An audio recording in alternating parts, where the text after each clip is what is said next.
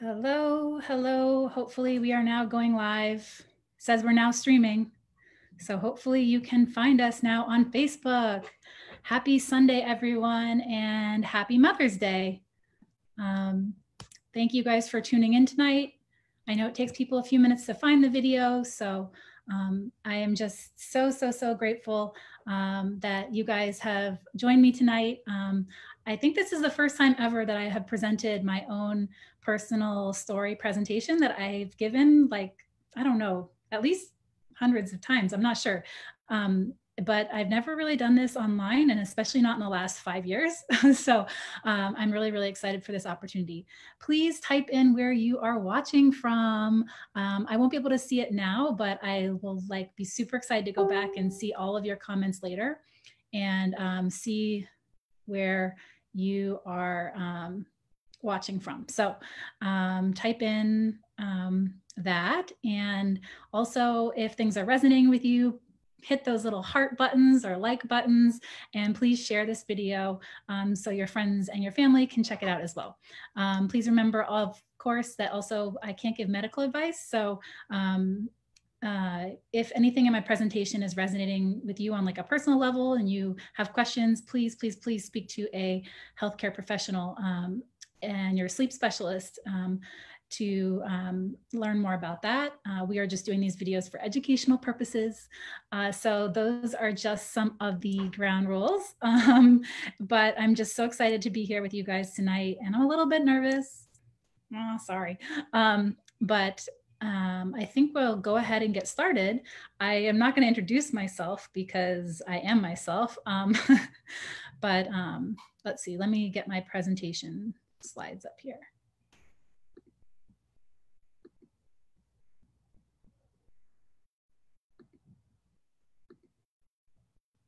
Okay, hopefully you guys can now see my slides. First and foremost, today, I want to wish a very happy Mother's Day to my mom, Francine, and to all the mothers out there that are in our community, whether you are a mother that has a sleep disorder, or a mother of a child with a sleep disorder, or a mother who is also a sleep researcher or a sleep clinician, or, also I want to give a shout out to my adopted, I have both a Australian mom and I have an English mom who are also, so hi to my English adopted mom, Sarah, and Melissa, my Australian adopted mom. So when I'm in America, my mom is Francine, my real mom, but I just am so grateful for all the moms out there. And also happy Nurses Week. If you guys have seen our awesome posts about nurses with narcolepsy this week, there's just an incredible community out there. And we're just so grateful for all of you. So I had a very average childhood. I had plenty of energy. I was a tennis player. I was a swimmer, but mostly a tennis player, I'd say. I was New Hampshire state champion for tennis. I don't know if you guys know that about me. Yeah, that's right. Really big deal. That is my medal there from being the New Hampshire state champion. I think there might be more cows in New Hampshire than people. So I'm not saying it's the biggest honor in the whole world, but still, hey, New Hampshire state champ right here. I also had a great fashion sense. I don't know if you can check out my really great Bermudas here that are pretty high up. So yeah, I think that high up look is now back in style, but this is me as a kid. I was ahead of my time in fashion. And I had an older brother and an older sister. I was the youngest of three. That's my sister Melissa and my brother Chris. And I am definitely the baby of the family. I'm 5.5 years younger than my brother and 7.5 years younger than my sister. So very much the baby. I also had, whoops, what? My slides seem out of order. Well, I'm missing a slide. That's great. Am I really missing? Yeah, I'm missing a slide. Okay. So I had plenty of energy in high school as well. I definitely burned the candle at both ends so that I would be able to get into the college of my dreams. And so I did everything in high school. I was a tri-varsity athlete. I was the president of the photography club. I was in all the choirs, everything like that. And so then I did get into the college of my dreams, which is Brown University. And that's the slide that is missing. I'm so sorry. I was so happy to go there. I was an art history major and I was on the varsity squash team. So I had practice once or twice a day for squash. I don't know if you guys are like familiar with squash as a sport, not the vegetable, but the sport. It's kind of like racquetball, but like more intense is what we say. It was a really fun sport and it was a great team environment to be part of at such a big university. And as an art history major though, I would often have our classes in the dark. So, like those old projection screens before everything was digital, maybe those old projection screens that were displaying art that was like Renaissance art or something that was a little bit boring. And that's in college when I started to watch the clock in class because I would inevitably feel like I couldn't keep my eyes open and I needed to just get out of the classroom. And so I watched the clock very carefully to figure out how soon I could go to the bathroom to wake myself up.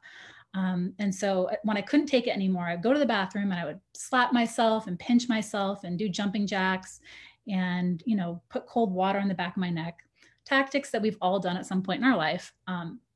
And then I would go back to class feeling like a little bit better, maybe. But inevitably that feeling would come back again. And that was the hard part about timing this trip to the bathroom because I didn't want to be the person that went to the bathroom multiple times a class. Like that would seem weird, right? So, but I'd say probably once a class, I was going to the bathroom just to wake myself up. And at the time, I really just thought average college behavior. Every college student's tired. I was a varsity athlete. We had practice once or twice a day. I had a social life. And unfortunately, you don't get to see the picture of me wearing my blueberry muffin costume because that is one of the very coolest costumes I've ever made, which I made in college. And so, I just had a very busy life and I just assumed all the usual excuses.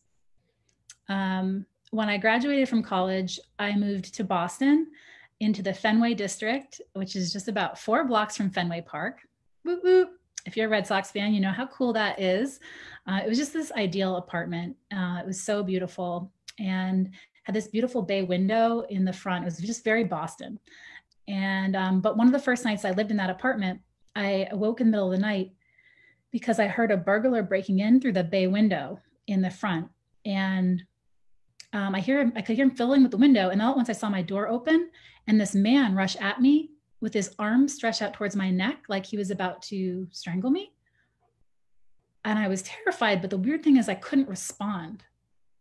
So I wanted to like kick him or like just like get up out of bed and run away, but I couldn't move. And I just shuddered in terror, thinking like, what's he gonna do to me? Because I can't move.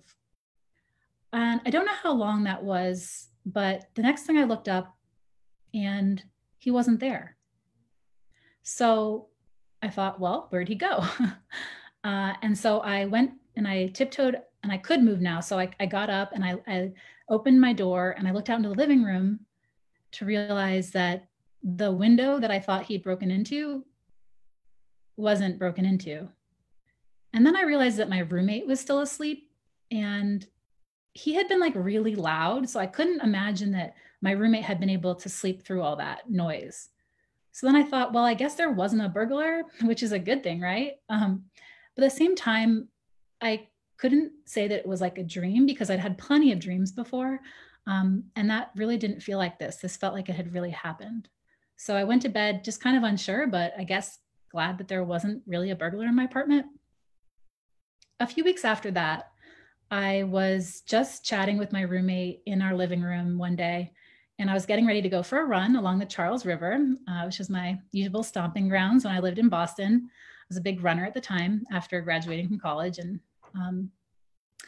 as we were joking about something, I laughed and I felt like my knees like melted inside, like almost someone had poked behind my knees, that like as a joke, but no one had. And I said to my roommate, "Whoa, did you just see my knees? They just did the strangest thing." She said, "No, I didn't see anything." I thought, that's strange. So I wasn't sure if I should go for my run because, like, were my knees going to give out again? So I walked around the apartment longer and I stretched and kind of like, whatever, did some different exercises. And my knees seemed fine again. And so I just went for my run. And I didn't think that much of it until a few weeks or months after that, when I was laughing about something else and I felt the same sensation. And after a few times of this happening, did I start to realize it was always when I was laughing. And so I would say to my friends, I was working at a law firm as a file clerk at the time. I'd say, "Don't make me laugh, my knees, my knees." And I'd kind of like reach for something nearby to lean on. The strange thing is, for a while, like no one else saw anything. They just saw me kind of like, kind of going towards something to lean on it, but they never saw the motion of like my knees buckling. So I didn't know, like, is it in my head or is it really happening? Well, a year after graduating from college, I started law school at age 22 at Boston College, and I was really excited about this. My dad was an attorney and had just loved being a lawyer. And I was really excited to follow in his footsteps. He'd actually convinced me to go to law school in thinking about art law because I was an art history major. And so kind of like combining my love of art with law to study art law. So that's how he convinced me to go to law school. And I was excited to be there. I thought that I would have no problem succeeding here, like I'd succeeded at every other point in my educational career. Now we were typing on laptops though. So that was new. Like in college, we were always like handwriting notes. And now in law school, we were typing our notes. And so often as class, was going on, it would just, my notes would start perfect. Like the beginning of class would be like bullet point and color coded, just beautifully notes. And as class would go on though, they would get sketchier. And so they would be like random words standing by themselves, words from outside of class seemingly mixed in with like property law. So I think like somehow one day Brad Pitt made it into property law. I don't really know how, but it was, it sounds kind of funny, but at the same time, at the end of class, I would look back at my notes and see like that the second half of class was just gibberish. And I would just have to erase that portion of my notes and think I just have to make up for this some other time. And I was still going to the bathroom during class at least once to wake myself up. So I continued doing that, my bathroom tactics. But really, I just want to emphasize that at this point, my eyes were open for a lot of this. So even though I was typing gibberish into my notes, or I was going to the bathroom to wake myself up, my head was never like over my laptop asleep. That wasn't what I was experiencing. My eyes were open, but cognitively, I was just gone. I was on another planet, and I was fighting so hard to remember what the teacher was saying and to type my notes and just stay present. So it took only a few months into law school where I thought maybe just I wasn't cut out for law school. It was after Thanksgiving, and I'd driven back to law school the day after Thanksgiving to prepare for my first semester exams. And after about 3 hours of being in the law library that day, I realized I'd made it through like 2 pages of reading. And I thought I'd somehow lost my willpower, because this felt like it was a really important time of my life. Like this was the most important, like building towards everything in my life. Like, okay, now I'm in law school and the first year is the most important year. So this is the time to really dig in, Julie, and use all your strength, and it just wasn't there. It didn't seem to be there. And I thought, maybe this just isn't for me. Like I'm not cut out for this, or I've lost my willpower, even though I don't know where my willpower would have gone. So it was a really challenging year. That year, during the spring break, so that was in February, I went to visit one of my best friends from undergrad, Melissa, who she was now in graduate school in London. And so we had a really great trip. You can see us up top here, I'm sure, really bothering this guard. He probably, well, maybe he's used to it, but, we just had a great trip going to museums. We were both art history majors in college. So going to museums and having English tea and scones and all that good stuff. Well, that same trip, one day I also fell asleep at a Starbucks at about, I don't know, it was in the afternoon, it was maybe 4 p.m. And I was like totally passed out. So my friend Melissa did take these photos of me, and she says that she feels bad now, of course, looking back. But I tell her it's great for my presentations, so I'm glad she took these. And really the most of the trip, though, even though I do have these photos of me asleep like this, I also have a full album of this vacation that is all the smiling photos, right? The ones like the one on top. These are the two I did not put in my Facebook album after the trip. But it was, at least a portion of what was happening as I was struggling to stay awake. I did think at the time, it's just jet lag, right? But even though I had been there like a week at that point, whatever. It's hard to switch time zones. But that same trip, I also went to see Wicked, which was like my favorite thing. I had listened to the soundtrack like at least 100 times, and I hadn't seen the show yet. So imagine like whatever your thing is in life, like whether that's football and it's a Super Bowl, or it's, you're a soccer fan and it's the World Cup, or I don't know, you're a Dancing with the Stars fan and it's a grand finale, like whatever your thing is, like this was my thing at the time. So this is like the big moment. I was really excited to go see Wicked finally. And I got all dressed up. Here's my, glamorous selfie at the time. And I went to see Wicked, and it was amazing, of course. At the end of I shouldn't give it away if you haven't seen it, but the end of the first act was incredible. And I'm just loving this so much. And then during the intermission, I did get a beer and, treating myself. And I went back to the second half. Is that what it's called? Second act, and sat down again and got pretty sleepy pretty quickly. And I ended up sleeping through the second half. And, at the time, I didn't think that much of it because it didn't really matter. There wasn't any consequences, but it was just disappointing. And I like to bring this up as an example of how I was starting to lose things moments that I wanted to be part of, So this wasn't like dense coursework of law school. This was my thing that I wanted to be most awake for. And I was struggling with that now. At the end of that year, so the end of my first year of law school, we were during exams again. And so they had this wonderful week where all we had to do was study for exams. We didn't have classes anymore. It was just like a study week. And so it was during that week when I was getting lots of sleep because I didn't have to be at class in the morning.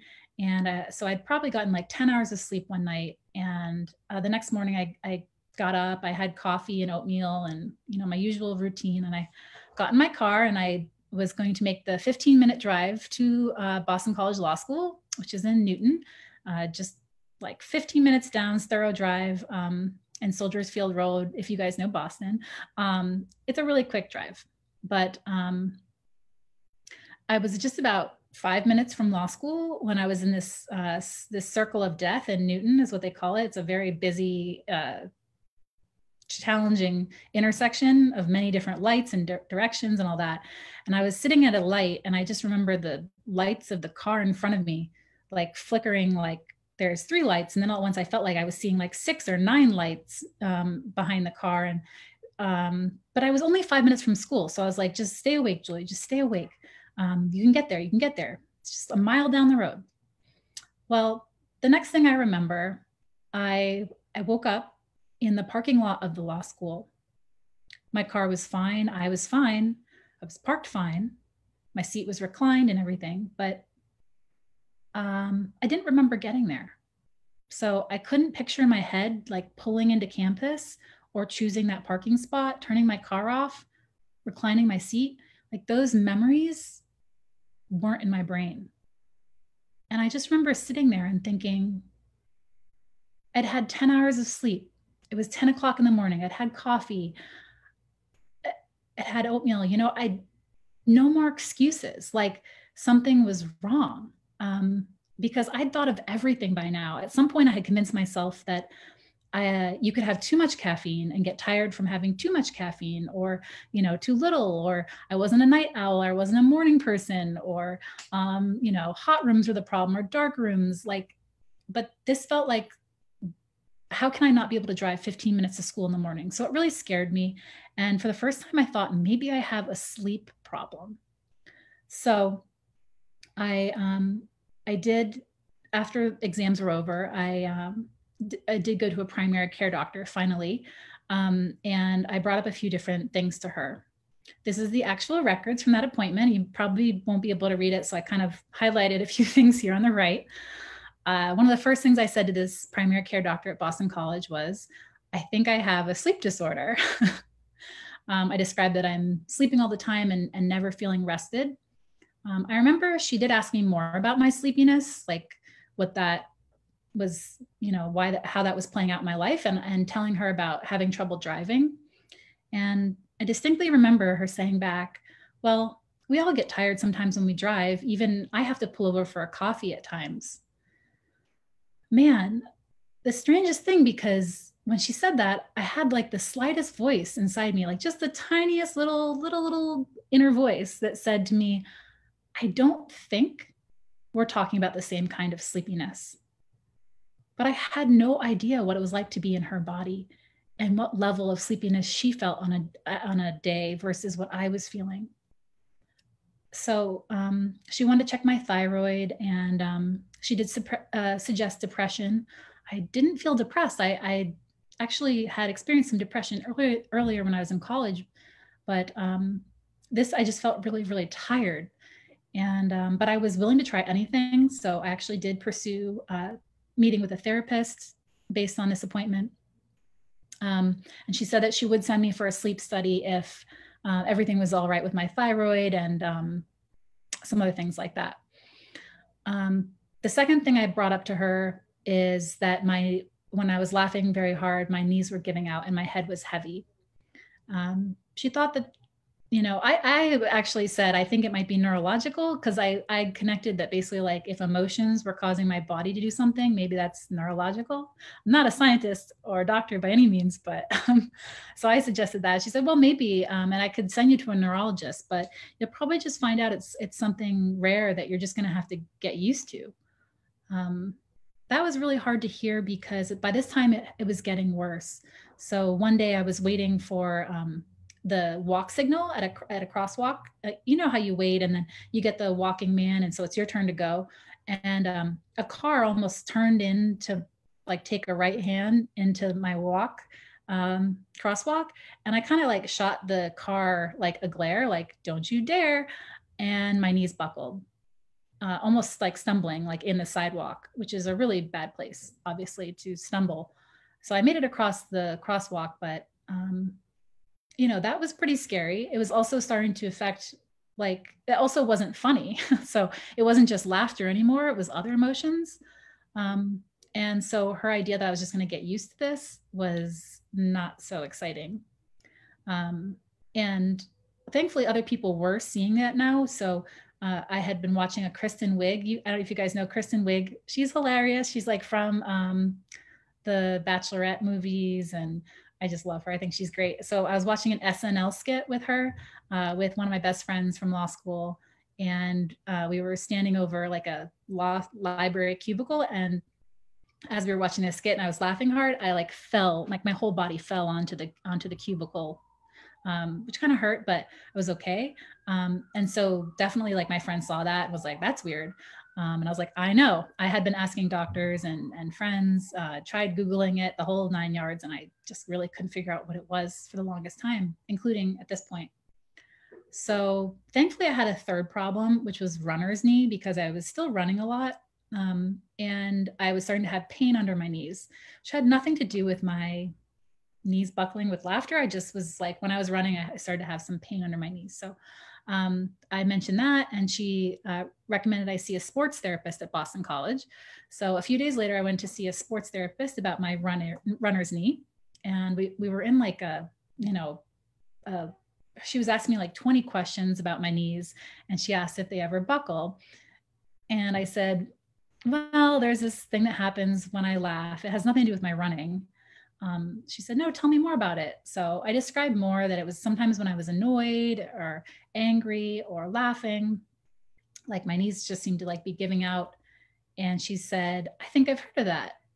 I think that's called cataplexy. So she wrote down this word cataplexy for me on a piece of scrap paper, and she said I could look it up when I got home. And then we went back to talking about my runner's knee. So after that appointment, I went home with this little scrap paper and I Googled cataplexy for the first time. And I saw it was sudden striking episodes of muscle weakness, usually triggered by strong emotions such as laughter, exhilaration, surprise, or anger. Oh my God, it was like these words had been written for me. I really had tried to Google around myself, but I hadn't found that. I read the severity may vary from a slackening of the jaw or a buckling of the knee to falling down, which definitely made sense for how mine was progressing. And the duration could be a few seconds to several minutes, and the person remains fully conscious, even if unable to speak during the episode.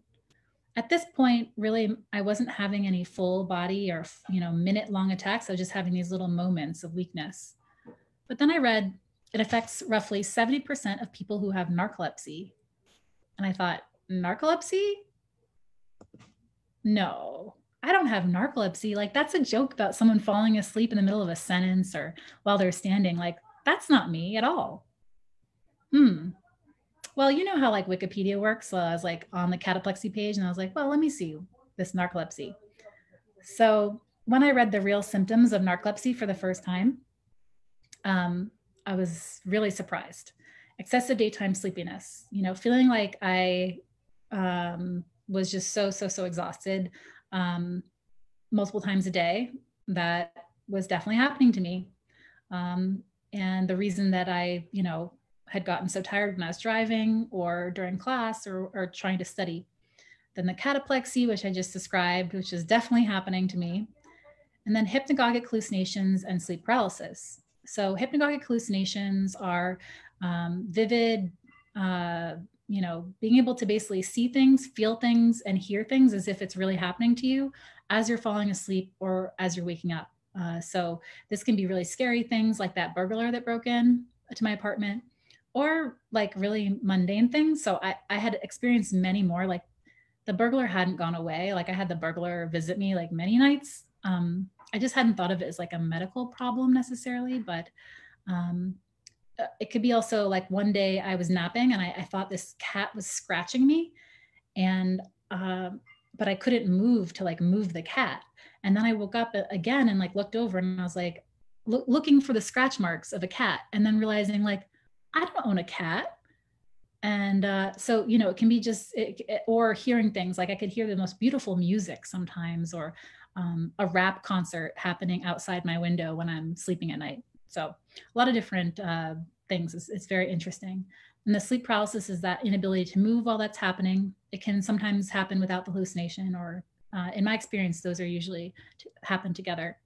And then disrupted nighttime sleep. So unlike public perceptions of narcolepsy, people with narcolepsy just don't sleep all the time, but the sleep cycle is disrupted. So I actually have always been a really good sleeper. That was like my thing, is like, I'm a great sleeper. I can sleep, kind of like whenever I want. So I didn't feel disrupted nighttime sleep was necessarily like something that I had thought. I thought I could sleep 10, 12 hours, 14 hours, no problem. But I wasn't going into necessarily the right kind of sleep at night. So narcolepsy is a chronic neurological disorder involving REM sleep, or rapid eye movement dream sleep. And so it's different aspects of dream sleep actually that are, misfiring. And narcolepsy affects 1 in 2,000 people, 200,000 Americans, and 3 million people worldwide. There are 2 types of narcolepsy: narcolepsy with cataplexy, which is a type I have, and narcolepsy without cataplexy, which is type 2. And it, basically is just narcolepsy.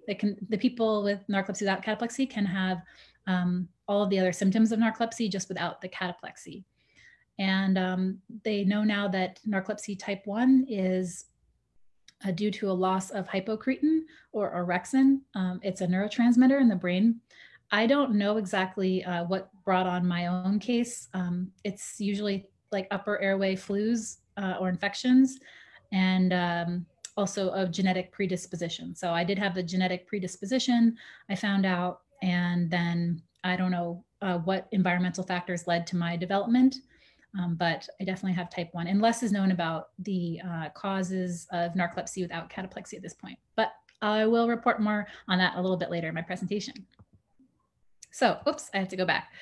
After I knew what narcolepsy was myself from Googling it on this summer day, I didn't know who exactly to go to about it. But luckily, one of my friends from law school, when I mentioned, I said, I think I might have narcolepsy.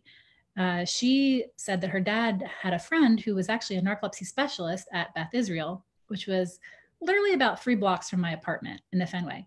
So like I could not have lived any closer to one of the best narcolepsy specialists in America unless I'd lived in the hospital itself. So actually was so lucky that I got to see one of the best specialists very quickly. And after an initial meeting with this great narcolepsy specialist, he was 99% sure I had narcolepsy with cataplexy, but I would have to wait to do a 24-hour sleep study to confirm my diagnosis. So I thought this was a problem I was going to take care of over the summer. This was like my summer problem because this should certainly not get in the way of the beginning of my second year of law school. That was a very important time with job interviews and getting back to classes. And but my sleep study was scheduled for the second day of my second year of law school in early September. So I went to my sleep study, had that done. It's an overnight portion and then a nap test during the day, which is kind of a weird experience. And a few weeks after that, I went back to my sleep specialist or my narcolepsy expert at Beth Israel and received my official diagnosis. So my doctor was really excited by the results of my sleep study because I'd gone into REM, dream sleep, so quickly in all 5 of my naps that it was really, showing a very strong case of narcolepsy. So he was really excited to show my results to his residents and trainees to show like what narcolepsy is like on paper. I remember thinking, oh, this isn't so exciting. It was validating though, for sure, because all these different parts of my life that I couldn't explain had come together under this word narcolepsy. And so it was validating, but it also like, I didn't want to be like a great narcolepsy patient. Like I didn't want to like have like amazing narcolepsy. I just wanted to be like an amazing law student preparing for my career as a lawyer. So at that point, we also started discussing treatments, and my doctor started describing, a daytime stimulant and also a nighttime treatment that I would take as I was going to sleep and then halfway through the night in the middle of the night. And when my doctor started describing this nighttime medication to me, I was like, no, because I just didn't like all the rules around it. I wouldn't be able to eat 2 hours before I took it. I wouldn't be able to drink alcohol really. I'm thinking, no, this isn't. All right, let's get to the good option. Where's the good option for medication? When's that coming? And then he finished like talking and I was like, oh, I guess that's the good option. So it was a really hard moment, but I have to back up 4 days to describe my 24th birthday. So 4 days before I was officially diagnosed, I turned 24, and it just so happened that my birthday fell the same night as the law school boat cruise, which is a big deal, guys.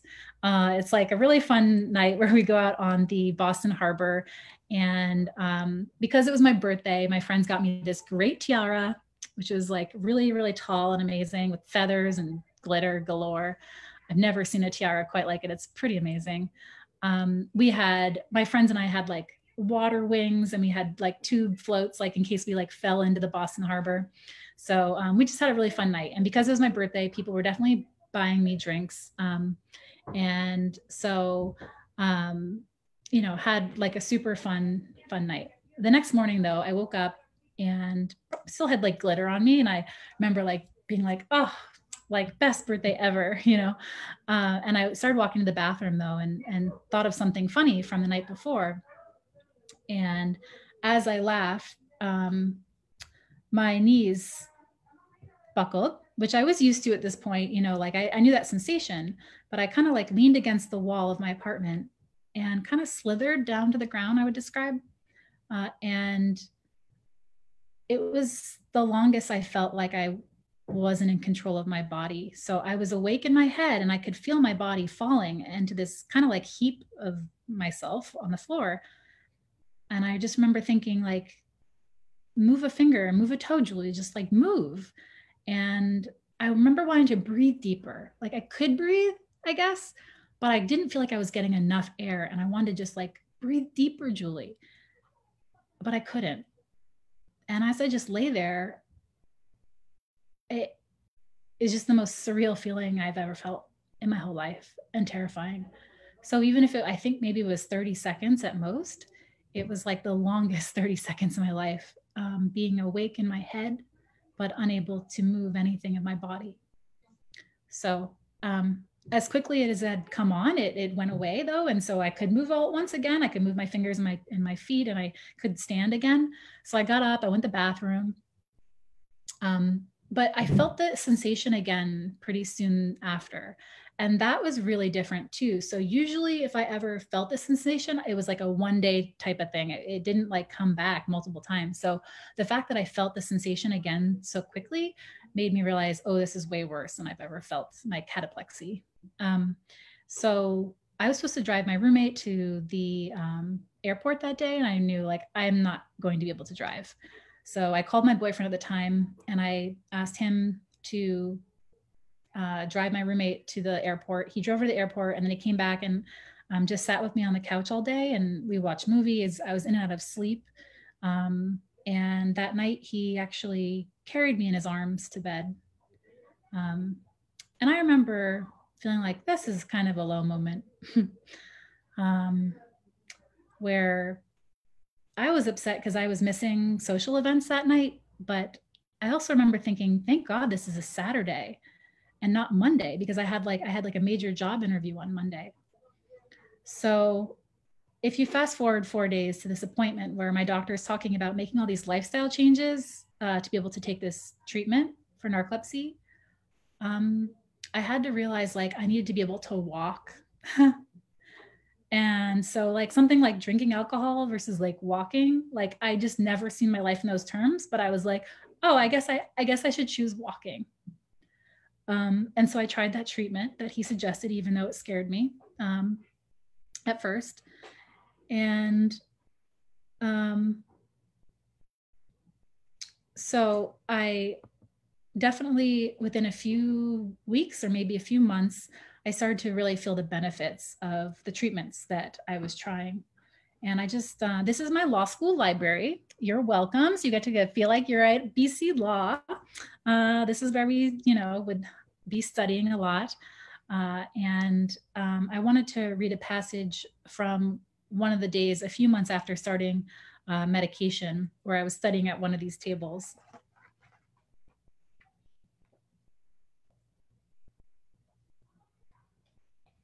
Okay.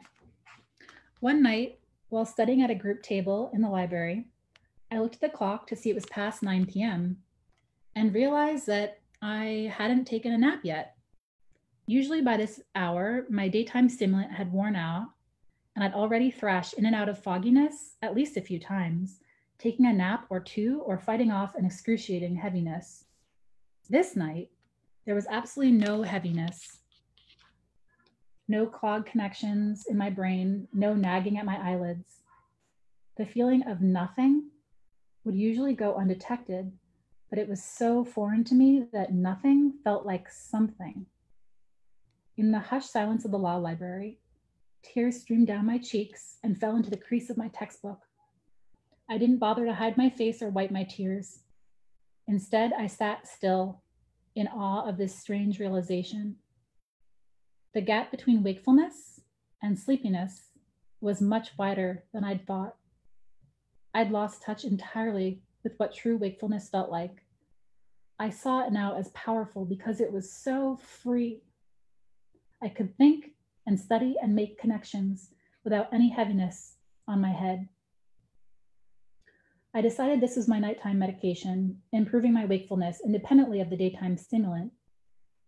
On my stimulant, all my sensations were heightened, and I was amped up, which somewhat masked my sleepiness, but not entirely. I often felt both jittery and exhausted simultaneously. This wakefulness was different. It was quiet and calm, as if someone had lifted the weight off my skull and allowed my brain to work at its own pace. I savored the freedom inside my skull. So it was definitely, the medication had really helped with my sleepiness. Like I hadn't realized how sleepy I was even. And it had also really helped my cataplexy. So I wasn't afraid of falling all the time. I also, started talking about this with the dean of the law school, and she had offered accommodations. I didn't have to fight for them, which is one of the things I'm most thankful for in my life, because I never would have fought for them. Looking back on how kind of I was afraid of like accepting help and all this, but she offered me these great accommodations. And at first I said, no, thank you. I don't need those. And then I went back a little bit later and I was like, hey, about those accommodations. So I was able to take my tests with 1/3 extra time.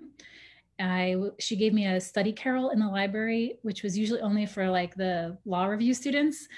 But I got my own study carrel in the basement, which was kind of like a hidden place, which was really helpful for being able to somewhat privately, a little bit privately nap. And I was able to have extended time on papers, and I was able to choose my classes ahead of other people, which was really helpful because the dean of the law school had suggested more more discussion-based classes as opposed to lecture-based, which definitely really helps. Like if you could be part of a discussion, I was more able to stay awake than a lecture-based class. So some of those more discussion classes were smaller and more popular classes. So I got into those a little bit easier, which was really nice. Very thankful for that. At the same time, though, it really wasn't just like rosy and perfect. I thought that it would be like I just take medication and go back to normal and go on my life as planned and become an art law lawyer. And this was just a small road bump, right? But it started to feel a little bit more like this road here and pictured, like road bump after road bump after road bump. My grades were not great. I didn't get the dream job at a big law firm that I'd really hoped to get. And my boyfriend, after, we'd been dating for about a year at this point, and he broke up with me and said we weren't having fun anymore, which was definitely true. We really weren't having fun. It was a really challenging time. And so I started to feel like I was sort of like watching a nightmare of like someone else's life go wrong. Like this wasn't how law school was supposed to go, but it was my life. And so I looked the same like on the outside. And so it really wasn't always so clear to everyone like what was happening. And I just wanted to read again one more passage about from my book about like this kind of duality, I guess. During a check-in with Dean Wilson at school, we reflected back on our first meeting and how I'd so adamantly resisted her suggestion that narcolepsy may have affected my first year grades. We both laughed. I told her more about my diagnosis process and my doctor getting excited about how bad my narcolepsy was. She admitted that she was surprised to hear that my case was serious. I guess you just seem so put together, she said. I prided myself on this deception. Yet it did me no favors if I wanted sympathy from people who only saw my outer skin. From Dean Wilson's perspective, and perhaps from most people's perspective, there was no signs of illness or struggle written across my forehead. I brought the act to law school, diligently planned and orchestrated the disguise, playing the part of the perfect young woman I so wanted to be. It never transformed me into healthy again, but it kept my dignity high, even when I was sweating, gagging, and terrorized by my hidden side of life. I wiped away the spit, sweat, and tears in the bathroom. I fooled them all, but I was also fooling myself. So the other thing I came to realize was that I didn't like people's perceptions of narcolepsy. At first, I was excited to tell my friends because they kind of like lived this experience with me, of these mysterious things. Now I had the words for it, but not everyone. But some people just kind of had a joking response, like, "Oh my gosh, you're gonna fall asleep right now? Like, how about right now?" Other people kind of responded as if it was something small and insignificant, and I kind of had hoped it was like having a flu that was just gonna go away. But the longer I was going through all these medication adjustments and having side effects from them. And, um, you know, I just realized like narcolepsy was quite serious, and I didn't really have the tools or the words to communicate that with the people I loved. And so I pretty much stopped telling people about my narcolepsy. And over those 2 years of law school, I kind of kept it to myself as much as I could. Um, I think it was a really hard realization to figure out that I was dealing with like a serious neurological condition, that shared a name for some reason with something that was socially acceptable to laugh at. So it was at my lowest too, a few months after I was diagnosed, really, that I just thought I hated narcolepsy, and I wanted to somehow get back at it. And I didn't know exactly how I would do that, but I just couldn't stand it, and I wanted it out of my life. And I knew that like I couldn't like cure it by myself, but I wanted like somehow like prove to narcolepsy that I was like better. I was gonna get back at it. So I didn't know how I'd ever do that at the time, but so even though I felt very alone and pretty isolated in my law school environment, one of the first people who really got it was my dad. About seven months into my diagnosis, my dad and my stepmom dragged me somewhat to a Narcolepsy Network conference in Albany, New York. I really didn't want to go. I didn't know what it would be like, but I just felt scared and hesitant. And I'm really glad that they insisted that we go together. And so I want to read a quick passage from my book about that experience.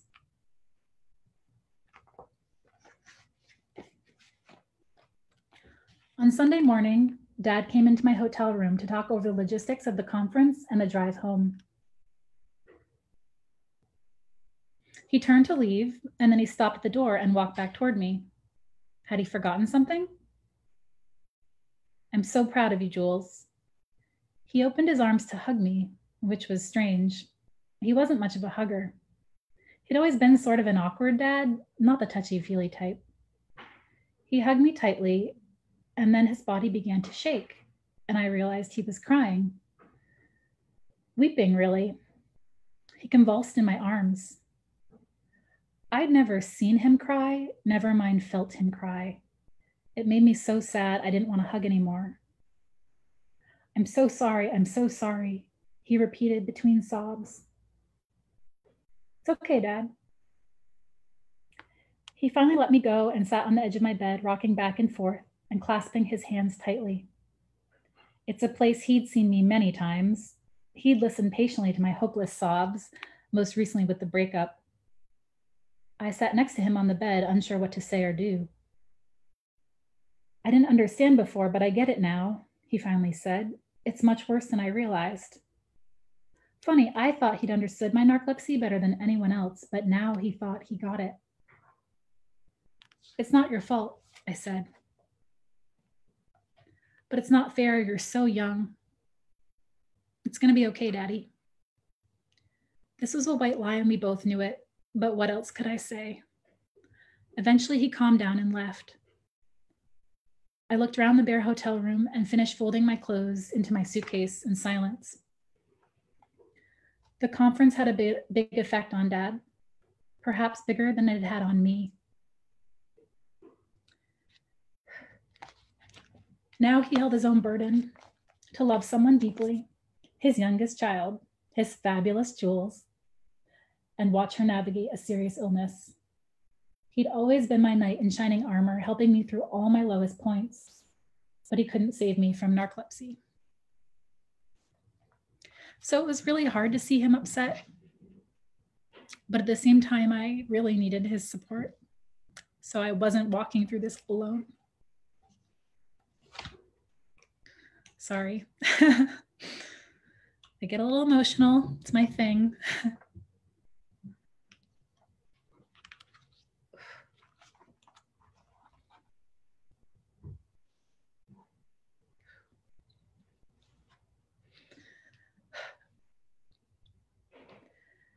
So the other person that I really needed to understand and support me is also in this photo, and that is myself. So finding some self-acceptance for me was really important part of my own journey, and I just wanted to read another passage from my book about that experience. This was in my last semester of law school. I jumped out of bed at 9 a.m. and stumbled to the bathroom, still slightly woozy and disoriented. Arriving at school just past 9:30 a.m., the closer parking lot was full and I had to park in the far lot. Speed walking to the law school, my mind clattered with my usual inner dialogue. You've missed half of class, Julie. What the hell is wrong with you? Get it together. Just outside the law school building, I closed my eyes and I took a deep breath. The negative statements echoed in my mind, and for once, I recognized this voice for what it was: poison. I'd been scolding myself for my every misstep since being diagnosed with narcolepsy. Self-criticism had motivated me to work harder in the past, but now I was only hurting myself. With little to no positive reinforcement from others, beating myself up did not make sense. If I wasn't compassionate towards myself, no one else would be either. It had to start within. Your circumstances are unique, Julie. Just staying in school is an accomplishment, I told myself. This voice came out of nowhere.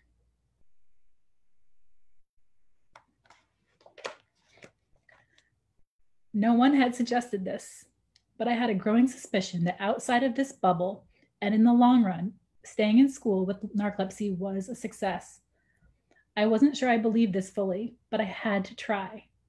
I vowed to muffle the negative self-talk, and I joined class 40 minutes late, knowing I was doing my best. So I don't know if that resonates with anyone's experience, if they've ever, kind of used negative self-talk as a way of motivating yourself, and at being at this low point for my own self and realizing I had to be supportive of myself and be more accepting of what I was going through for me. I studied health law because it kept me awake. I was fascinated by rare disease drug development and trying to understand why there weren't hypocretin agonist treatments that could be more, beneficial for people with narcolepsy. So that's why I studied rare disease drug law and health policy. And I did graduate on time. I'd say, very lucky. I still have dreams or nightmares sometimes that it was all a joke. And, I actually didn't graduate, but I did. So there's me getting my diploma. And after I graduated, I moved to Washington, D.C. to start advocating for narcolepsy and to start writing a book. So I kind of did a 180 because I had been really private about my narcolepsy for the 2 years of law school. But then I realized we were kind of caught in this catch-22 where a lot of people with narcolepsy didn't like the misperceptions of narcolepsy like I didn't. And so I stayed silent, but that really only allowed these misperceptions to perpetuate and more silence. And so we were like caught in this catch-22. And like, I just all at once realized kind of that I want to be part of the solution. I didn't want to be caught in this catch-22. So I had studied creative nonfiction when I was in undergrad. So it wasn't totally random to decide to write a memoir about my own experience. I remember thinking like narcolepsy isn't fun by any means, but it's certainly not boring either. And so was excited to take on writing a book. A few months after moving to Washington, D.C., Kevin, who is a co-founder of a narcolepsy nonprofit called Wake Up Narcolepsy, he contacted me over email and said, hey, do you know anyone that might like to run the Boston Marathon for narcolepsy research? And I thought about it for like 0.2 seconds, I'd say, and hit reply and said, yeah, I'd like to do that. I know I'd mentioned that I had been a huge runner before my diagnosis, but for those second and third year of law school, I'd really stopped working out kind of all together because of the runner's knee injury. And also just, I was trying to adjust some medications and just trying to get by. So I kind of at this point was in the worst shape of my life, but had this great opportunity to run the Boston Marathon for narcolepsy research. And so, I thought, I just have to try this. I don't know how it'll work. I'd never even run more than 7 miles in my whole life. So I did walk running for my training, so I walked 2 minutes and I ran 8 minutes back and forth like that. I also got a medical alert bracelet. So, if anything happened, there was a number on there to find out all the information about cataplexy and all this. And my parents weren't so excited about this idea of the marathon at first, I don't think, but, came around to it when I said I got the medical alert bracelet. And I really felt like running of all things wasn't the most dangerous thing with cataplexy. I could just fall to the ground as opposed to something like swimming or being on an escalator. There's a lot more like dangerous situations. And so I didn't actually have much cataplexy when I trained for the marathon, which was good. And if I did feel like I was going to have cataplexy, then I didn't train on that day. And when I decided to take on this marathon is when I thought to start a blog. Blogs were new back then, which I know they're like so old fashioned now, but this is 11 years ago. So I started my blog called the REM Runner blog. And that was when I published on that blog the first day and said, "Hi, I'm Julie Flygare. I'm a person with narcolepsy running this marathon." That was the first time I said publicly, on the internet that I had narcolepsy, which was a very big decision. But at this point I knew I was going to write a book. And so, I was willing to put my name forward and my face and say, I have narcolepsy. And I thought that this blog would help my friends and family to read a little bit about my narcolepsy and then donate to my marathon, which definitely did. But also other people with narcolepsy found my blog from around the world and started reaching out, which was really cool. I did take on that Boston Marathon in 2010, which is now 10 years ago in April. And I did have a little bit of cataplexy when I spotted my dad at the halfway. I knew about where he'd be. And so he was there with my stepmom and one of my best friends from college and her family. So when I made eye contact with them, my knees buckled a little bit, but I was okay. And I did have some emergency antidepressant medication with me, my little fanny pack that I could take if I started to feel my cataplexy was much worse, but it seemed manageable. My dad did say, "Are you sure you're okay? Did I see, a little cataplexy?" And I said, "Yeah, but I think I'm okay." So I tried to keep my head down for most of the race and I listened to my music. So, I kind of stayed emotionally, as centered as possible. People will say that I was the most smiley marathon runner because I did take my time with my walk running plan. And so as other people were getting more tired, I was gaining in speed at the end of the marathon. And I was just glowing. To cross the finish line, it was actually 4 hours and 41 minutes. Not that I'm competitive at all. I know it says 4 hours and 56. And to cross the finish line and to feel my legs feel so strong when I knew in my own body what it feels like to feel that I can't control my own body was an amazing moment of strength that I'll never forget. When I trained for that marathon, I started to do some media work. And, I like to say that I caught the advocacy bug, which is the best chronic condition.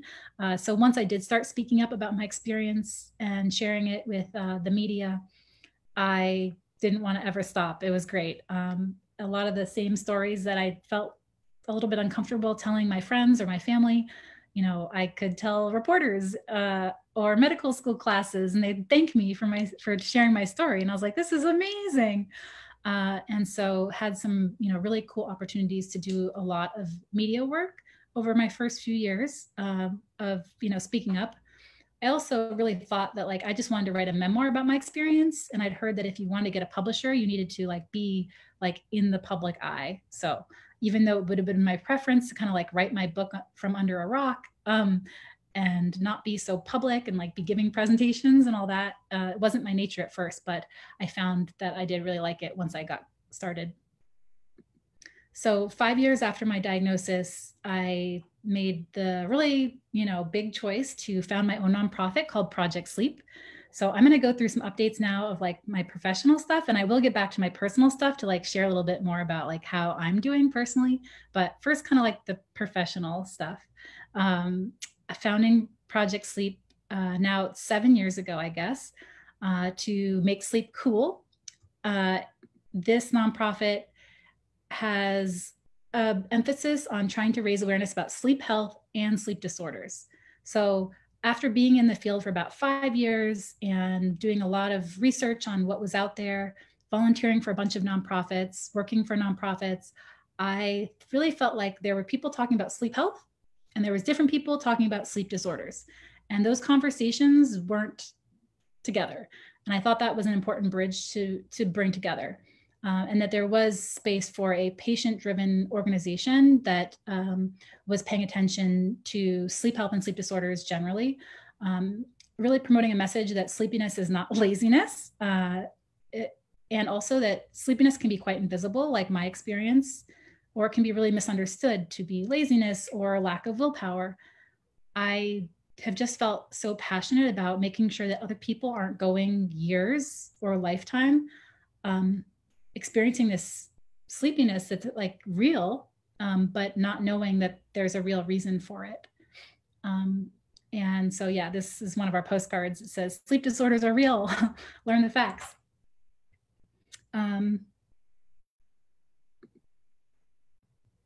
So these are just a bunch of logos here of our different programs, but the nonprofit is a lot more than just a bunch of logos. It's actually involves hundreds and hundreds of people. So Project Sleep has a board of directors. It's an amazing group that helps to steer our organization on a strategy level. And then we have just hundreds of volunteers, advocates, speakers, writers, donors, just a huge, huge, huge group of people behind these, pretty logos here. And so I'm going to go through some of this programming a little bit more closely here. We started a scholarship now 7 years ago. So these are our 2019 scholarship recipients for students with narcolepsy and idiopathic hypersomnia. We partner with the Hypersomnia Foundation to give out scholarships for students with idiopathic hypersomnia. And so last year we gave out 18. We have now given out 68 scholarships in 6 years. And please stay tuned because next month we will be announcing the 2020 scholarship recipients, which we're really, really excited about. We're currently reviewing their applications, and it's hard every year. There's so many well-deserving applicants for this scholarship. Project Sleep has this vision for progress, which is kind of like the goals that we want to see specifically in the narcolepsy space for this program. And we want to see that to have the general population to at least heard of narcolepsy be increased to 80%. Right now, it's about 70% of people have heard of narcolepsy. And we really want to reduce the delays to diagnosis because right now, on average, it takes 8 to 15 years for a person with narcolepsy to be diagnosed. And that's for the lucky, like 25% of people who ever get diagnosed. So reducing delays to diagnosis is super important for us as a nonprofit. And we want to delay those. We want no delays, but we hope to delay those down to an average of 2 years by 2030. And we also really want to reduce stigma for people living with narcolepsy. So sorry to dork out for a few seconds, but stigma is a concept that is studied in a lot of other areas like epilepsy, mental illness, HIV, so many different other things, but it's kind of new to the narcolepsy world. So if you're not familiar with the term stigma, it means it's something that makes you different or somehow less than what is perceived as normal in society. And there's stigma for narcolepsy at many levels. The individual level is our own perceptions of stigma that we're different, the community level, institutional level, law and policy, and media and entertainment. So all of these levels of stigma are influencing a person with narcolepsy's experience every day. There's only been one journal paper published yet so far studying stigma in narcolepsy, and it studies this yellow center, which is self-perceived stigma. And it showed that a lot of things, is a great paper, but one of the findings is that the self-stigma, the feeling of otherness for young adults with narcolepsy is about the same level as young adults with HIV. And I just think that's really striking and important for people to realize, like, this is a real experience for people living with narcolepsy, to feel so different and somehow less than and isolated and that kind of stuff. The other area I'm going to go over you right now is media and entertainment. So that's the big circle. Media and entertainment has not been kind to narcolepsy over many, many years. There have been many inaccurate portrayals of the condition that perpetuate misperception, stigma, and delay diagnosis. Here are some of the movies that have featured characters with a version of narcolepsy that doesn't help people know that they could have the actual condition. Some of these movies include Deuce Bigalow. Male Gigolo is an early one in 1999. 20 years later now, in 2019, last year, there was a movie called Ode to Joy, which is focused on cataplexy in particular, and it's kind of an interesting version of what it's like to live with narcolepsy with cataplexy. So maybe we've made some progress, but maybe not. I'm not really sure. And there's a lot of misperceptions in the media. Vanity Fair article from a few years ago. This title was Narcoleptic Trump Official Wilbur Ross Now in Charge of Monetizing Space. Well, Wilbur Ross, I don't know. He's like in his 80s or 90s. He's an old man. But I didn't like this, calling him narcoleptic as if that meant that he was not fit for a job. So I did write the author and point this out to her. And she did write back and said, she was sorry and that she shouldn't have used that word. But he's just an old man. He's just a sleepy old man. He doesn't have narcolepsy. And to imagine someone's not qualified for their job because they have narcolepsy is unconscionable, in my opinion. Late night hosts like Seth Meyers is a repeat offender. I do love his show, but here he's in one of his many times, this is Rudy Giuliani, who looked asleep, I guess. And so Seth Meyers is making a joke saying, hope he gets his narcolepsy cured soon. Just from my own personal life, to switch gears completely, I joined Facebook dating for a brief little bit earlier this year. And this one profile of this man that I matched with, he had a bunch of things listed, like my friends would describe me as funny and charismatic. I'm like a good cook. I'm open-minded. He said, and I've been known to cure narcolepsy just by walking into the room. I don't know. I haven't seen any other like serious neurological conditions like as jokes in dating profiles. Not yet. I've seen a lot of dating profiles. I've been single for a while, but so I did like him back because, hey, why not? And I did try to say, hey, how are you going to cure my narcolepsy? And he thought I was joking at first. Then I think he realized I was serious and tried to ask me on a date, but I didn't actually want to go on a date. I just wanted to help raise awareness. So this is some of the reactive, work, but I just want to point out the difference between a reactive approach and a proactive. So this is when we react to what other people are saying about narcolepsy.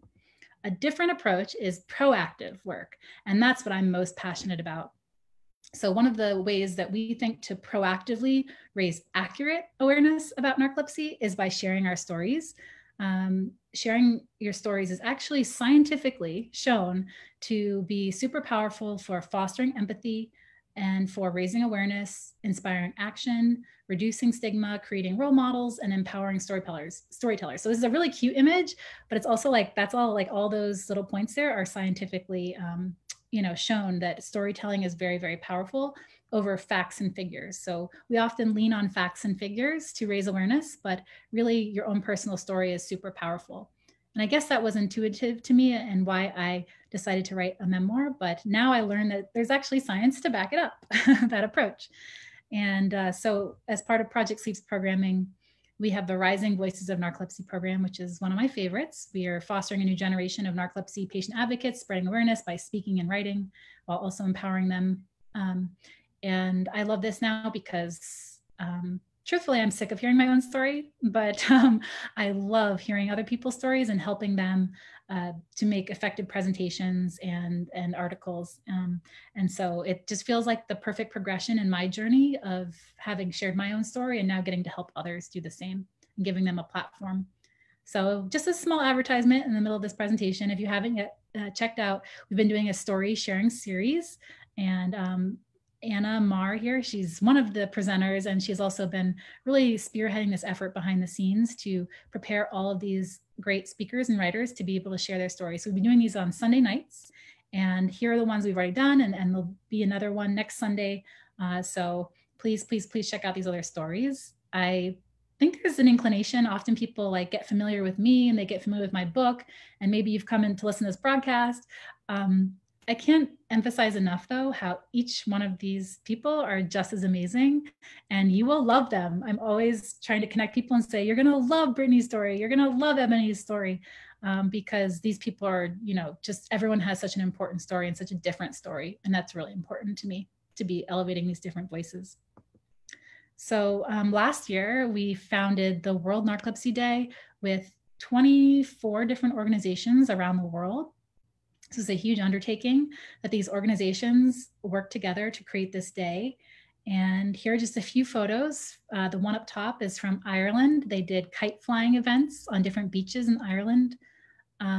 Here I am at the World Sleep Congress up in Vancouver, Canada, with a researcher.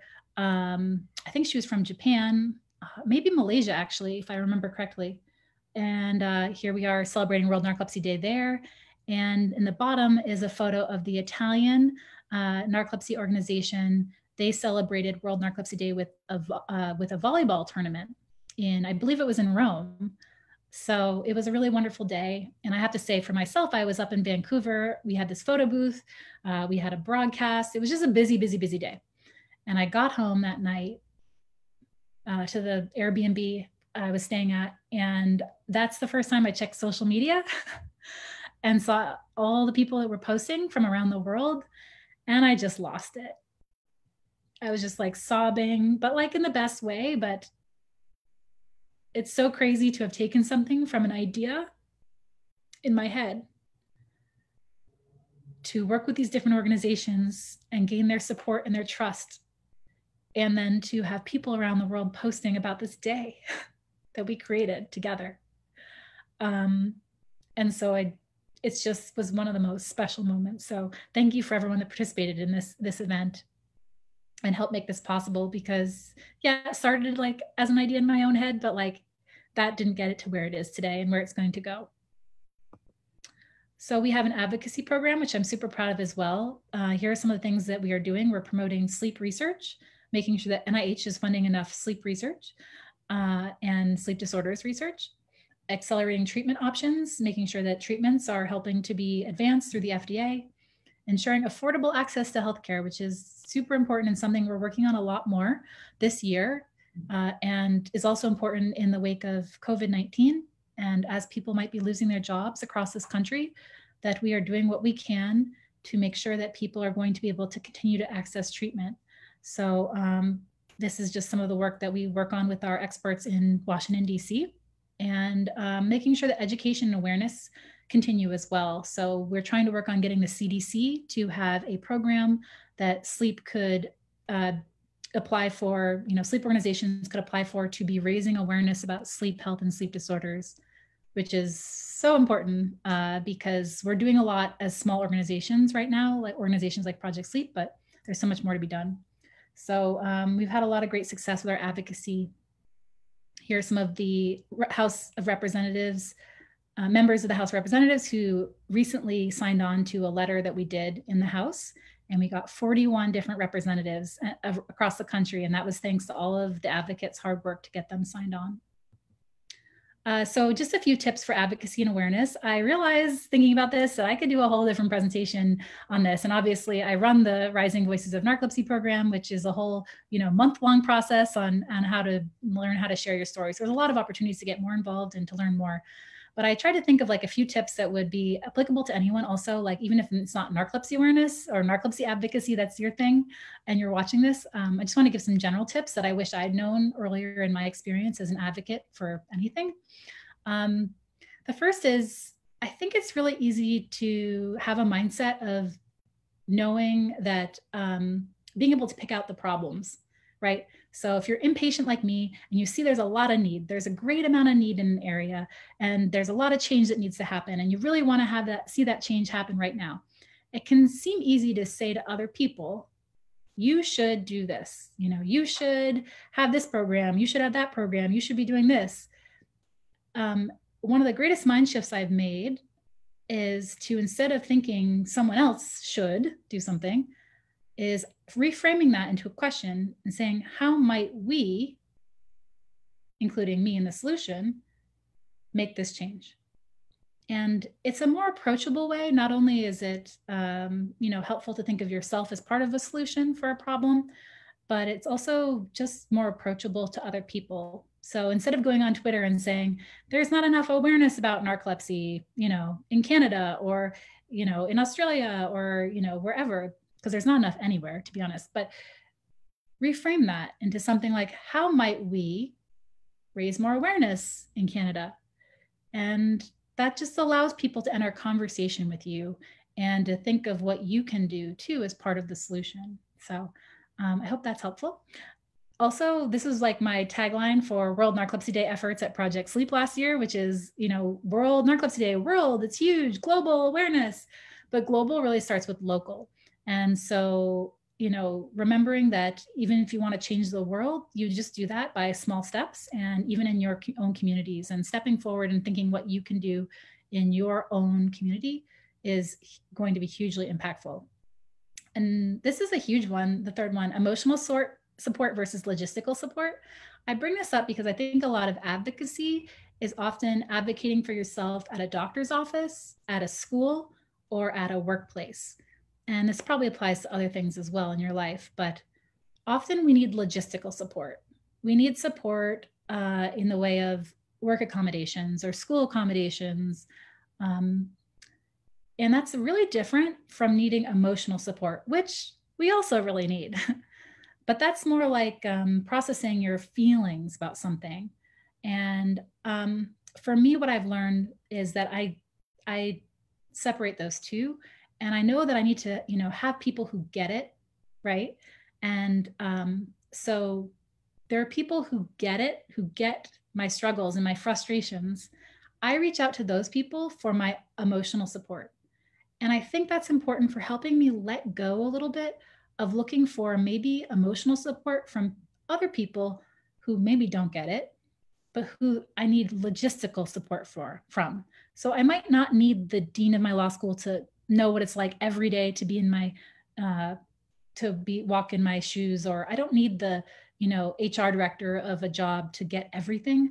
I just need them to help me with my goals for getting logistical support. And then I go and I complain to my sister or my friends or my therapist. Those are kind of how I kind of separate who I get emotional support from. And it helps me to worry less if some people in my life don't get it. And so I think that kind of helps. The other thing is community. So you can get emotional support from this great community in the sleep space. Project Sleep is just one organization here in the US. There are many. On this slide, I've included some of the best and the ones that we work with and that we see as really active in the patient advocacy community. There are more, and there are many organizations internationally as well. But the Circadian Sleep Disorders Network, the Hypersomnia Foundation, the Klein-Levin Syndrome Foundation, Narcolepsy Network, Restless Leg Syndrome Foundation, Sleep Apnea, American Sleep Apnea Association, Start School Later, and Wake Up Narcolepsy. Those are the organizations that if you're not familiar with them and you have particular issues in some of these areas, please get connected to these organizations. Community, there's just nothing like it. And they have great resources and they're helping people in different ways.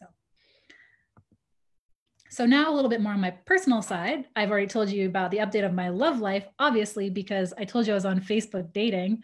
So we know how well that is going. Not well. But I will say living with narcolepsy, living well, it really depends on each person's goals. And for me, I found there's really a 4 pillars of treating narcolepsy. And not always are all those 4 pillars recognized. And I think all 4 are super important. So that includes treatments or medications. I take medication still twice a night and once a day. I take naps. I remember at first thinking that if I took medication, I would be getting rid of the naps completely, and then thinking my treatments aren't working because I was still napping. But actually, they still really include my cognitive functioning and reduce my symptoms, but I still do take a nap at least once a day. And not everyone finds naps restful, but I do. Coping mechanisms like diet, exercise, and sleep hygiene. I say for me, like exercise hasn't cured my narcolepsy at all, but it certainly made me feel stronger. And feeling stronger and healthy is like a good thing no matter what, whether you're a person with narcolepsy or not. So I think that's really helped me. And social support is really underrecognized, but online and in-person support groups, therapy and conferences, and social media, really important. I'd really like to have another symptom added to the symptom list of narcolepsy, and it's probably true for a lot of different chronic conditions or invisible conditions.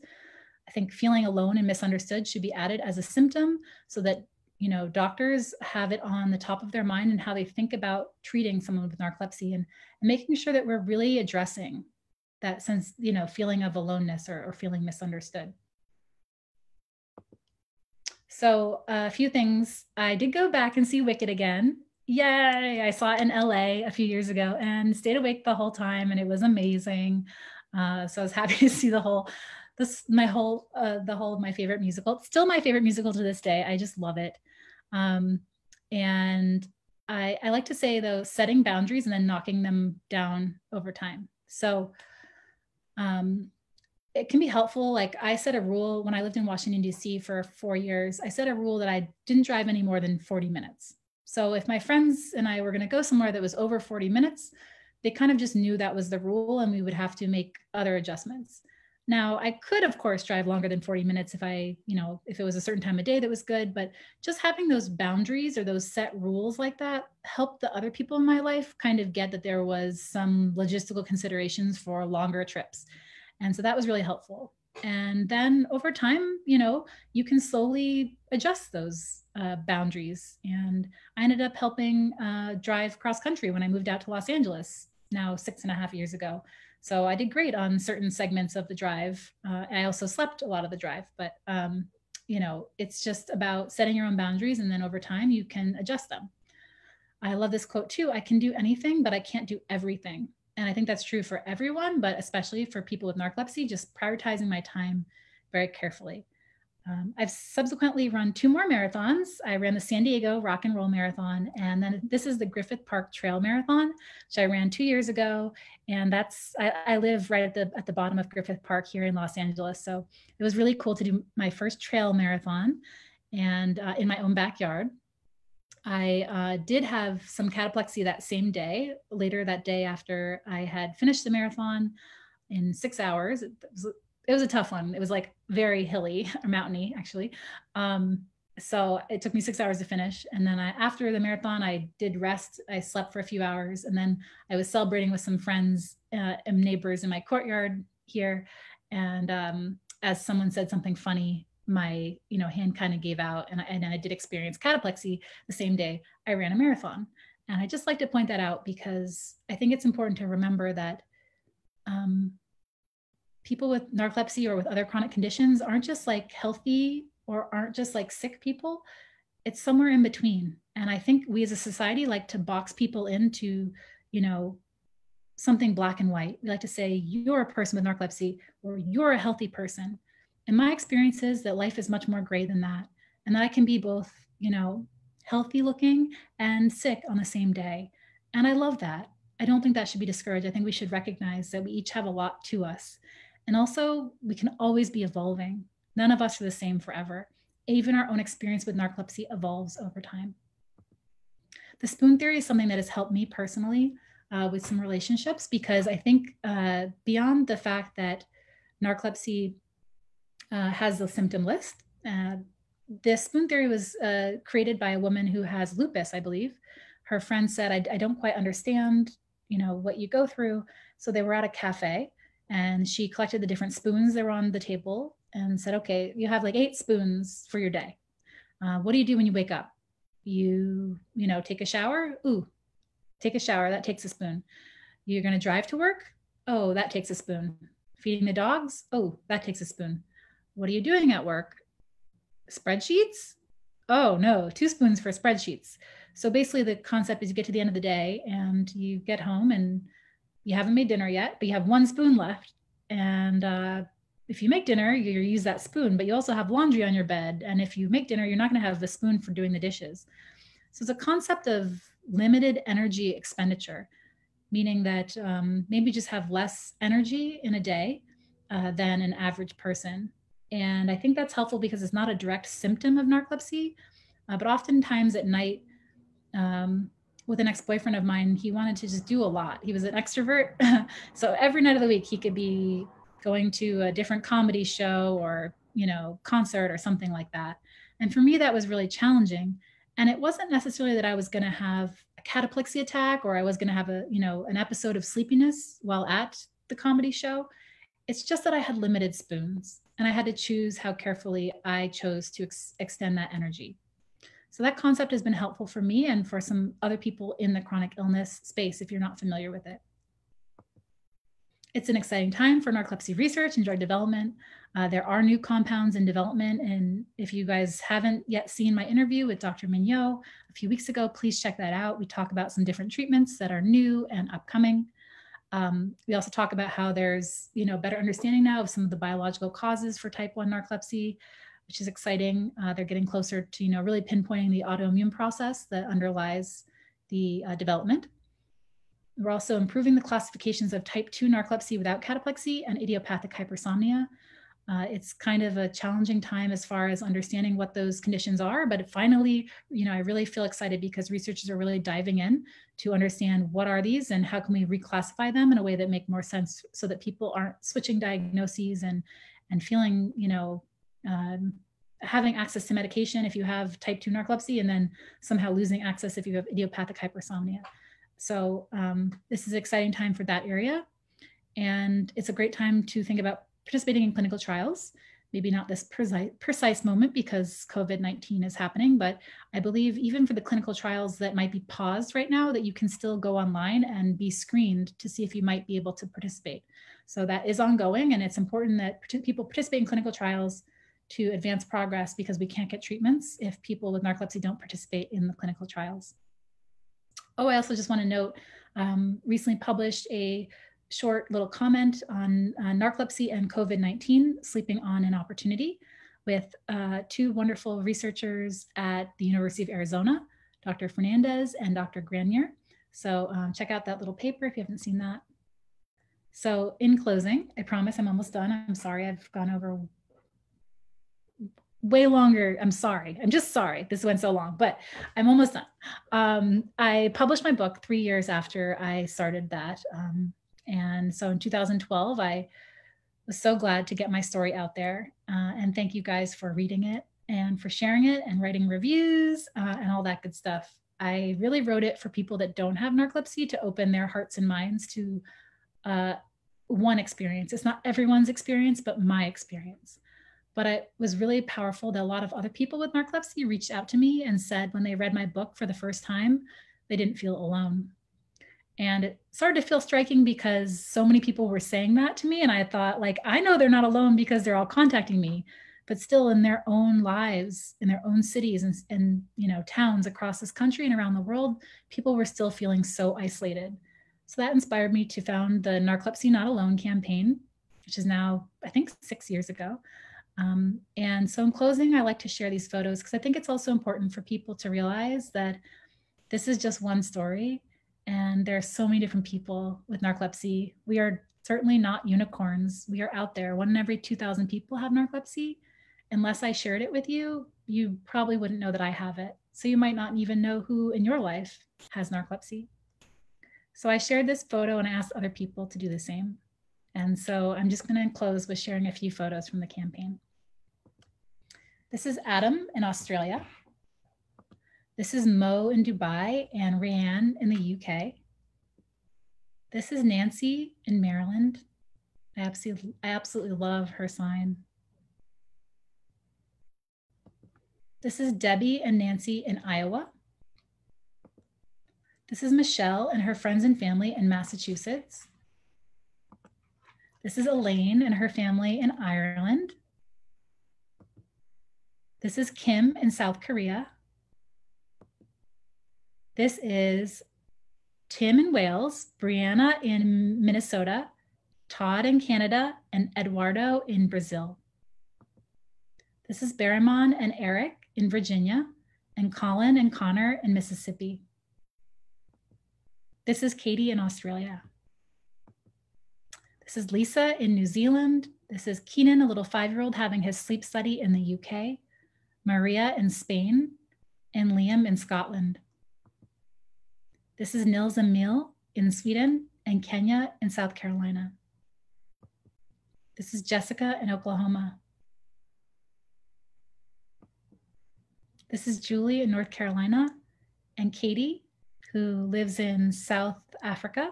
She's American, but she lives there as a reporter. This is, sorry, so funny to see these pictures now because both these kids are so grown up. This is Sam in the UK, and Matilda and myself in California. This is Kevin in Virginia. This is Ben and his dad, James, in the French Alps. Diane in Texas. This is Alexander in Ireland. Mike in Texas, and I only know this person's Twitter handle is Anarcho, which I assume is not the real name, and Japan. Chloe in Scotland. This is, I'm not going to say her name right. I want to say Yijuan in Singapore, Sammy in France, Katie in the UK, and Emily in Sweden. This is Wendy, a nurse practitioner in Texas. These are some of our canine supporters. My dad's dog, Socks. Theodore in Australia. And this is my friend, Danielle, and her support dog, Rolo. We're at a Narcolepsy Network conference. I believe that one was in Colorado. We had another canine supporter recently join the campaign. This is Watson, who has narcolepsy with cataplexy himself, and is Dr. Mignot's dog. Big shout out to all the mothers today, whether you are a mother of a daughter with narcolepsy, like Corey, who is the mother of Lindsay up in Alberta, Canada, or you are a person with narcolepsy who is a mother yourself, you're amazing. This is my support group in Australia. This is not in Australia. I live in Los Angeles. This is Sam, Jane, Ben, and Gadget, and myself in Ireland. These are conferences and support groups around the world in the UK, Seattle, Spain, San Diego, Canada, Ohio, and Japan. Sweden, Italy, and Australia. So this campaign, the Narcolepsy Not Alone campaign, has over 1,400 photos from all 50 US states and 49 countries around the world now. So I just want to remind you that behind every one of these photos is an amazing person, an amazing story. I truly believe that, the stories we tell shape the world we live in. And so I just want to remind you that your story matters and that you are amazing. You are overcoming adversity. And I promise to keep fighting every day if you promise to keep fighting every day too. So please save the date for World Narcolepsy Day 2020, September 22nd. And thank you for listening to my story. And I'm sorry it went so long. I'm sorry. So I'm done now. I'm done talking. I'm going to stop sharing that. And please, if you have any questions, send them over via Facebook Live if you have possibly made it through all of this very long presentation. And Anna will help get any questions that you guys might have over to me. So, yeah. I don't see any yet. But I think I remember, let's see. Anna and I talked about a question that she was going to ask me. So what was the question we were gonna, oh shoot. I think we were going to talk about what I'm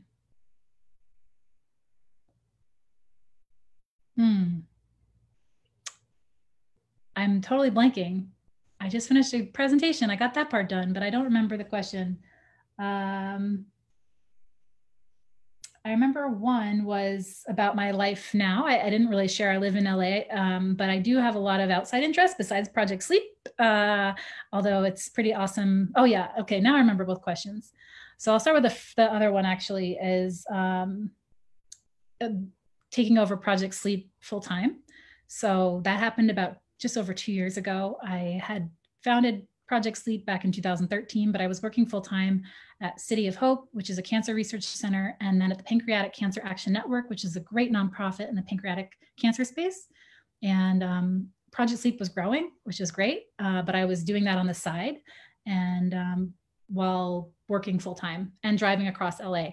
And so at some point, kind of realized that as Project Sleep was growing, that possibly, there might be a position there to lead that organization, and that I might like to see if the board of directors would possibly consider me for that role. And luckily, they were happy to have me as the president and CEO running the organization. It was just kind of like my narcolepsy journey, where I had to like find some like self acceptance too, which I know sounds strange, but once I realized like this is what I wanted, like it was hard to realize like this is my dream job and just go after it. And it shouldn't have, I don't think it should have been as challenging, but for whatever reason it was for me mentally to like realize like, okay, this is my dream job. Let's see how we can make it work, and just put in the work. And so I just like that as a reminder that a lot of like, you see a lot going on outside, and we have these public lives and we have Instagram, but sometimes a lot of the journey is like this internal journey that we don't always share with anyone. And it's our own like decisions and our own mental processes that can make huge shifts in our life. Which is, the decisions for me to write a book and to found Project Sleep and to take on Project Sleep full time. That is, those moments where it was really just like these internal moments, and then a lot of movement and a lot of other parts afterwards. And then the other thing that Anna and I had talked about was just sharing a little bit about, me today. So I no longer, as of 2 years ago, I didn't have to commute anymore, which is great. I could work from home, which works well for me. So I usually travel, though, about once a month to different speaking engagements. So it kind of keeps me both, I have time when I'm here in LA and I rest and I can work from home and have my naps right in my bed, and my desk is right here and my bed's there because I live in a studio. So, but then to be able to travel and get out and see people.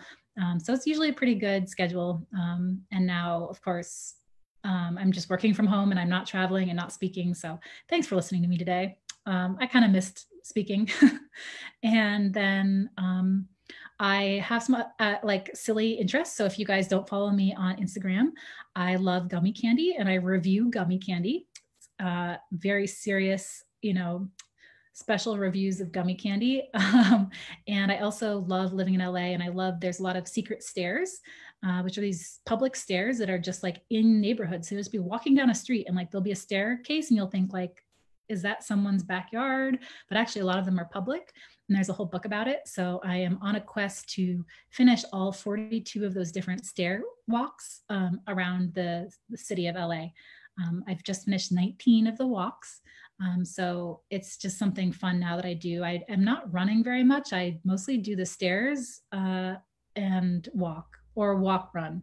So I'm just taking it easy. I need to come up with a new challenge eventually to raise some more money, probably for the scholarship.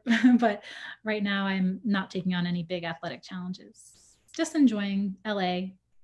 And I do drink alcohol sometimes. I really like Jello shots, and I live in a building with a pool, and we have pool parties sometimes, and I'm known as Jello Shot Julie around the building. So I can have a few of those during the day, and sometimes I choose not to take my nighttime medication and to be able to drink alcohol. I don't do it super often, but it's nice to have it as an option, and to realize that, my decision to not drink alcohol wasn't like forever, like every night of my life, that I could choose sometimes to take a night off from my medication. So it's been nice to add a little bit of normalcy to my life and to have some fun. And yeah, in my building, I'm known as Jello Shot Julie. Okay, we have a question. Thank you guys for listening and for being here.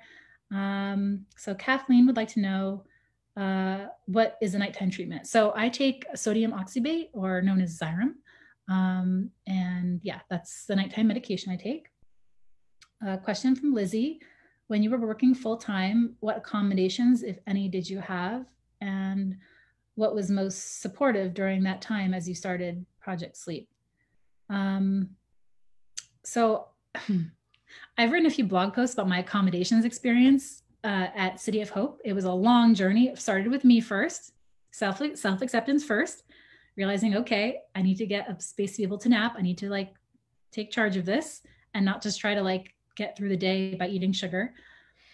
And so then my supervisor at City of Hope was super helpful, but we ran into like a lot of logistical problems, and HR didn't quite get it. So I do feel really lucky for my supervisor's support through that experience, which was not great, but ultimately they did create 2 wellness rooms in the building I worked in for where I napped and where other people could nap or rest or meditate or, whatever. So I found that was the most important for me, logistically speaking. And my supervisor at that job at City of Hope was just super understanding. So I remember one time she said to me, I was a little bit late for work and just said, sorry, I had a hard morning. And she said, just don't come here unless you feel well enough to be here. And it was just this huge weight off my shoulders. And so because of my work wasn't time sensitive, I was a writer at City of Hope. I mostly didn't have time sensitive projects and I could work on my own pace. And so that was really helpful. And yeah, I think that's it. I don't think I got any special accommodations when I worked at Pancreatic Cancer Action Network. I just went to my car when I needed to take a nap. And I did that, kind of at my own pace. I had a lot of freedom there to know, again, like when I needed to get things done and when I could try to go take naps. It wasn't always perfect by any means, but taking on Project Sleep full time, what was most supportive was just kind of internally figuring it out. I wanted to do that. And I just said to myself, like, I just need to try, because I couldn't quite believe I could make it work. And I said, just try, just see if you can do this. And so trying turned into actually doing for me. And I just had to keep like realizing, like, what am I so afraid of? And I thought that, I could really, really do this. I don't know what I'm so afraid of. And, I had a few close friends that were really supportive of this decision, and like the board of directors for Project Sleep really believed in me to do it. And so, finding out that it was for me internally and then having their support, I guess I'd say it was very helpful. And then third question from Sally, how can we get severe brain fog recognized as one of the symptoms of narcolepsy? Yeah, that's a great question. So I've done some work in recognizing brain fog as a real part of narcolepsy's experience. I didn't go into any of that here today. So Sally, you must have watched some of my other videos, I think. But yeah, I really believe that patient advocates should be part of the research process from the beginning, no matter what you're doing. If you're doing a clinical trial, if you're developing an app for narcolepsy, if you're, writing a paper, I really think patient advocates should be part of that experience. And so one of the examples I use is that a lot of people with narcolepsy experience brain fog, and it's just not really part of the clinical discussion or the symptom list. So great question, Sally. I don't know, we're working on it. There's the new study that's going to be looked at in children with narcolepsy, headed by Dr. Karen Maskey at Boston Children's. And they'll be looking at some patient-reported outcomes for narcolepsy, and one of them will be starting to explore that area of brain fog more.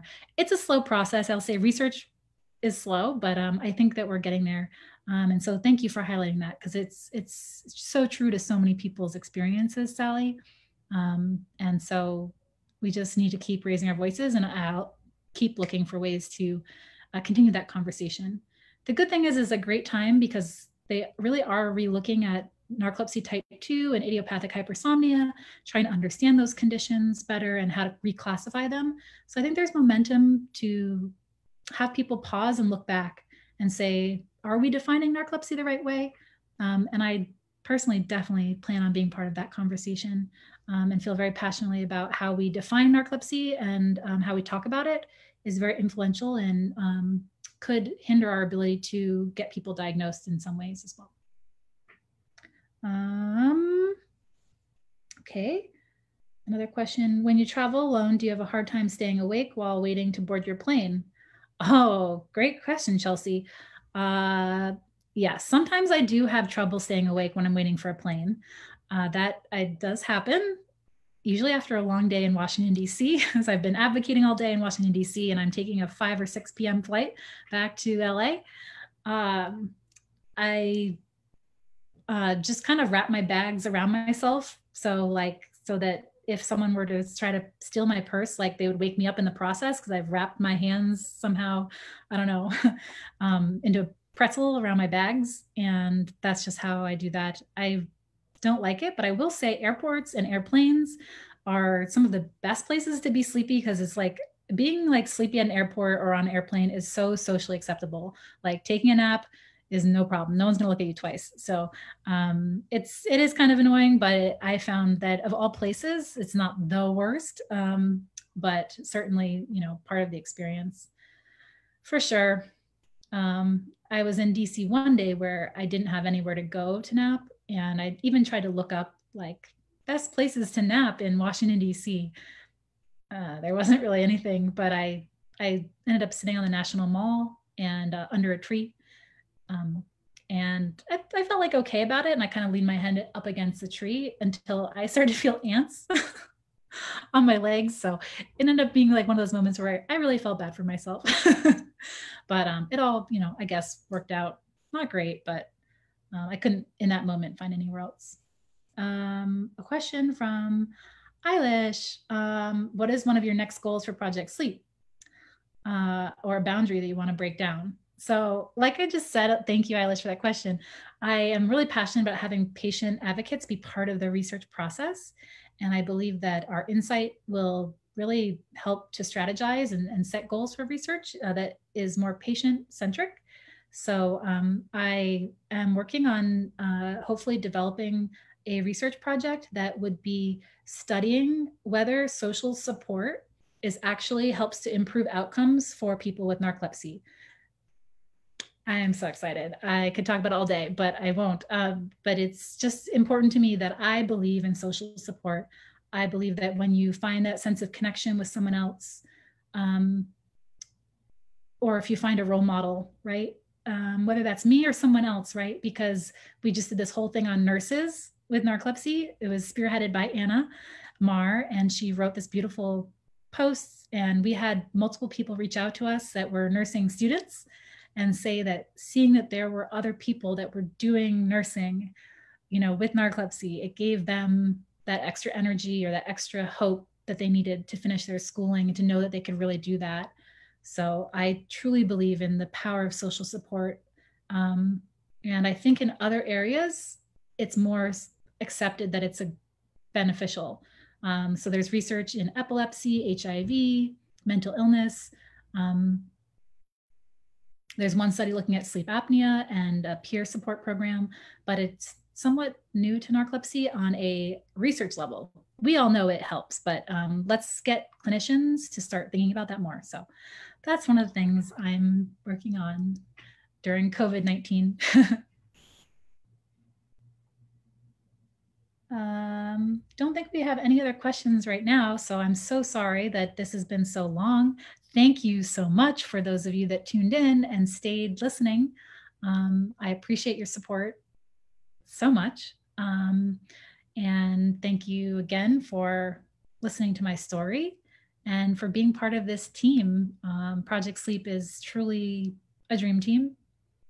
And I get so emotional with the early parts of my journey because I only wish I could see where I was today back then, to know that graduating from law school was an accomplishment, and that taking on running an organization would be, an amazing thing like this. I never knew that there would be such a bright future for me. And so I just want each of you to know that there's so much to each of you, and hope that, you know, this is a little bit inspiring in some way, or that you know you're not alone. And yeah. All right, guys, we will see you again next weekend, next Sunday, for another great speaker at 8 p.m. Eastern Time. And we'll be announcing that on Tuesday, I believe. So stay tuned for that. And everyone stay safe and healthy. And thanks again for all your support. All right, bye for now.